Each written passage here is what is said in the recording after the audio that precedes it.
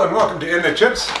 My name's Barry. Let's get in the chips. Alfredos pepper flavored potato chips. Now, the interesting thing is, yes, it's got 3 different peppercorns on the cover. There's pink, there's green, there's white, and there's black, which means there's 4 peppercorns on the cover. But it also has onion and cardamom in it. What? I don't know about all that. Smells like oil. Decent chips though. Good size. They look like they're got a little bit of skin on them, which is nice. You know, I like that. Getting the pepper right away. Ooh, a lammy. When 2 chips get laminated together when they're frying. Crunchy. Here's the thing. Each of those peppercorns, when you taste them on their own, have their own kind of flavor to them, even though they're all pepper. But when you put them together like this, to me it's just like, oh, it's pepper. Which is good. Also a little bit of a brightness to it, which might be the cardamom zinging through.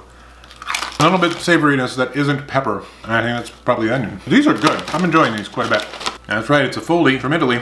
Nice peppery flavor. I wish they had more of a bite though, but still pretty tasty. It says here, serving suggestion. So be sure to get some peppercorns, put them on the table, sprinkle some chips around, and then get a pepper mill and put a chef's hat on it. You're gonna love the chips when you eat them that way. Amica Chips Alfredo's pepper potato chips. That's a lot of brands in one bag. You get the peppercorn, a little bit of brightness coming through, a little bit of savoriness. I'm gonna vote yes on this in the next election. Absolutely. Did I mention until next time?